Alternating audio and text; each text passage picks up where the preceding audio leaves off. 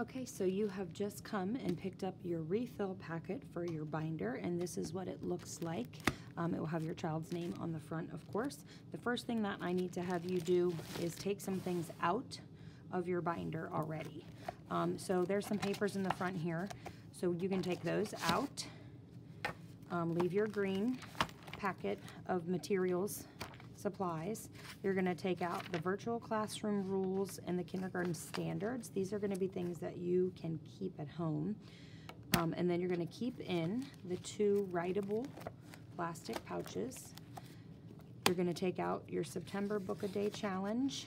You're going to take out your sight words, and you're going to take out the letter packet. All of those are before your red tab.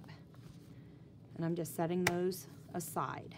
Next, the things that you're going to take out are all the way in the back. This is all of your completed work, and it's the work that is behind your yellow tab. We do want to collect this, so I would like for you to set it aside, not with the materials that you get to keep at home, the other things. So now you have 2 piles of paper in front of you. Then we're going to go back to the beginning, and now you're going to take out your pages. And again, this is only a job for a grown-up. All of these things are not, we don't want the kids to do. So you're going to take everything out, and we want you to put your morning work paper, it's a packet, and your October Book a Day challenge right in front behind the green pouch. And then you're going to close it again, and then you're going to flip behind your red tab. And I, of course, still have my K papers in. So the first thing that you'll see is your N paper. We're going to leave that in. We will use that next week. So flip behind your N and M paper till your yellow paper is here. And you have all of these books. We're going to keep them together just because it'll be easier for them to find. And we're going to put those in here. And sometimes the holes don't line up exactly, so just get them in there maybe one at a time if needed. And then you have the rest of this stack. The red stack goes in this red section. So then you close it, so when you're done, it should look like this. All of the letter books, and then the red paper with all of the letter papers behind it. And then you're gonna flip to your clear tab. It's gonna stay your September writing mats. We're not adding anything to that because it has a lot of writing that we're gonna be using, even though it's not gonna be September anymore.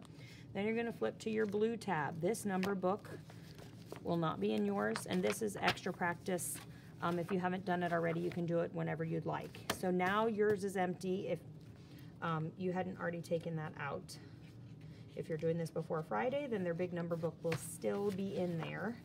And you're going to take all of your papers. So if it's before Friday, we're still working on our number book, so it needs to stay in there. Then you're going to put all of your blue papers in.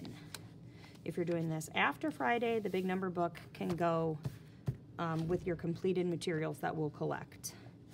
Then all of your blue, behind your blue pages is all of our math papers. There are 2 dice that we will end up using, and those should be on cardstock in the front, and then the gumball paper is the next one, and it ends with comparing eggs, okay? And then we have our orange tab we're gonna flip to. Again, if you're doing this before Friday, the 5 sentences paper will still be in there. You can leave it in there until it's completed, and then it'll come back with your completed work. This 5 sentences book, well, we can leave that in there, and we'll let you know what to do with that later. And we're going to put all these in front of it just because that book is big. And so the orange paper and all of our science and social studies things for October are in here. And now there shouldn't be anything except for your green or whatever color your pets folder is back there. And all of your completed papers now, all of these, I would like for you to put in this plastic bag and you will be bringing those with you. So once they're in the plastic bag, you can put them in the front of your binder. It will make it easier for us to just collect the plastic bag out. And then all of these papers, the September, the sight words, everything that was in the front, you guys can keep these, okay? So when it's completed, here's what your binder will look like. You'll have your plastic bag with all your completed work in here, your green supplies, green package pencil pouch of supplies, morning work, October Book a Day Challenge, two plastic sheets, red tab, all the papers that we're going to do next week. They're already in order, the N and M papers, all of your little alphabet books, then the red, then all the alphabet pages. Clear tab is still September writing mats, nothing else was added. Blue tab, still your number book until we finish that, and behind that is your blue sheet with all of your new math materials, and then your orange sheet with your 5 senses page, because we haven't done that one yet.